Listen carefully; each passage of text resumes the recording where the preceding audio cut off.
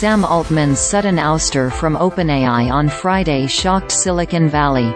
Not only was Altman, 38, CEO of the hottest startup on the planet, but he had emerged as the face of generative AI after his company's ChatGPT chatbot went viral late last year. From the outside, there were some signs of technological challenges at OpenAI, but no indications that tensions were emerging in the boardroom and the C-suite. Altman was still out and about, proselytizing the value of advanced artificial intelligence while also warning of its potential harms and advocating for regulation. Just last month, reports surfaced that OpenAI was in talks with investors to sell employee shares at an astonishing $86 billion valuation. That's after tech valuations corrected dramatically over the past 18 months from the decade-long bull market that was fueled by cheap money and a whole lot of FOMO, fear of missing out. OpenAI was the industry darling in a time of difficulty. Microsoft was pouring in billions of dollars. The company topped CNBC's Disruptor 50 list, which was published in May. Shortly before the list came out, Altman told CNBC, "I do think we are deep into a new technological wave, and this is, I think, the biggest one in a while."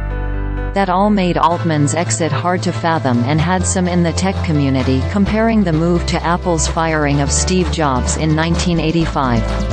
In a statement on its website, OpenAI said, "The board no longer has confidence in his ability to continue leading OpenAI."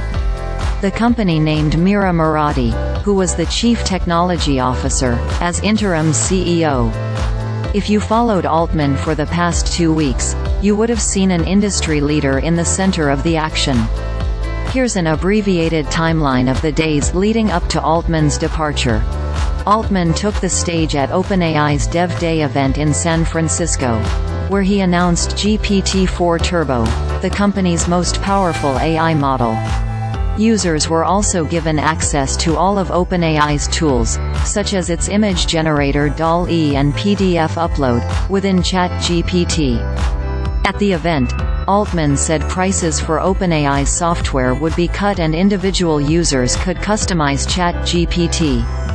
He also unveiled an OpenAI App Store, an additional way that the company and its investors could monetize its products. In a surprise appearance, Microsoft CEO Satya Nadella joined Altman on stage to discuss the future of OpenAI and their partnership.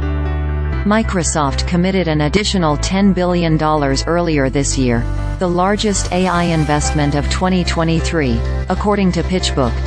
"I think we have the best partnership in tech," Altman told Nadella on stage. "I'm excited for us to build AGI together," he said, referring to artificial general intelligence. ChatGPT temporarily crashed in the morning. The chatbot told users that ChatGPT is at capacity right now, and the update page called it a major outage. After a little over an hour, the issue was fixed before experiencing difficulties again later in the day.